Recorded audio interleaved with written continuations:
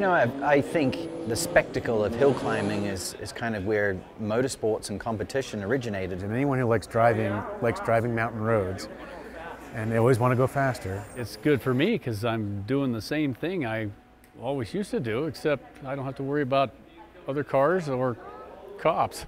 The rules allow you to be very creative with what you run up there as well, which is pretty unique in the world of motorsport now. There's not many places you can go and do that. So you've got this crazy road which is really exposed, and you can go and run what you like up it. I mean, for me, that's like, as a car nut, that's pretty cool, yeah. Or you got electric division, you got production cars, and you got big winged open wheelers. So it's a catch-all. It's everything that a passionate person about motorsport wants to see. I saw it when I was a young boy in magazines and stuff, and so it was this thing that was out there that was really old and kind of had always been there. And Pikes Peak Hill Climb is particularly interesting because of its heritage with the Unzers and the Donners and the sheer length of 156 turns in 12 and a half miles. It really is spectacular, and it's an enormous challenge. It can be intimidating to see all the exposures, but that's a lot like rallying, because in rallying there's a lot of hard things to hit right off the edge of the road, if not drive off the edge of the road down an embankment or a cliff or whatever. And certainly the penalty for a mistake here at Pikes Peak is pretty significant. There's no runoff and there's no guardrails. It's just, you know, a cliff. Thinking about the falls and the drops doesn't actually help you race up it.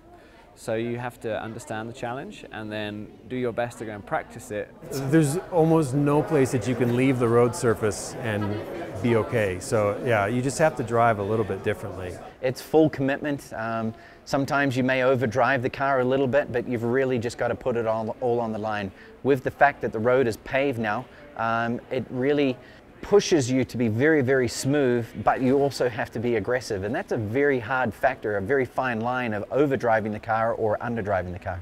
Understand where you can push, where you're going to have to hold back. And that's something that I think young people who just want to go and win won't necessarily have those qualities developed right away. So it's almost this putting the safety back on the driver, which is rare nowadays. It's just you, your automobile, and the road. So you just have to push like you know how to push, like you were on a qualifying lap, and never say die. If you run into trouble along the way, you just have to keep going, because you only get one shot. I've done a whole bunch of preparation for this. Simulator work, I've done a lot of that with using a VR headset. I tried using the simulator, but I kept crashing and then the rear wing falls off. I think at this point I'm throwing in the towel on trying to do that, and instead I'm just looking at my own in-car videos as well as fast runs from my predecessors. This is my 4th year racing.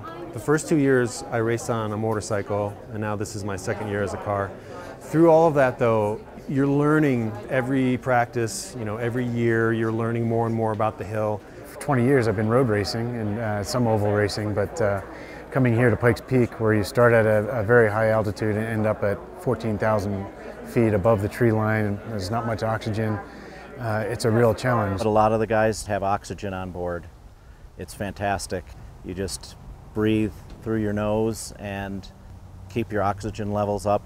You know, historically when people didn't have that, sometimes when you get close to the summit you get a little bit loopy and your sight picture starts to shrink and you don't think as clearly. I do run oxygen, I always have, as a safety. You find yourself focusing and you might hold your breath. Recovery up at altitude to get your pulse rate, your breath rate back will take you a long time. Running oxygen just gives you that opportunity. Yeah, in a hill climb you're racing the road, you're racing the mountain. The adaptability and that ability to read what's in front of you is a huge skill set that you can then get an unfair advantage with back in road racing.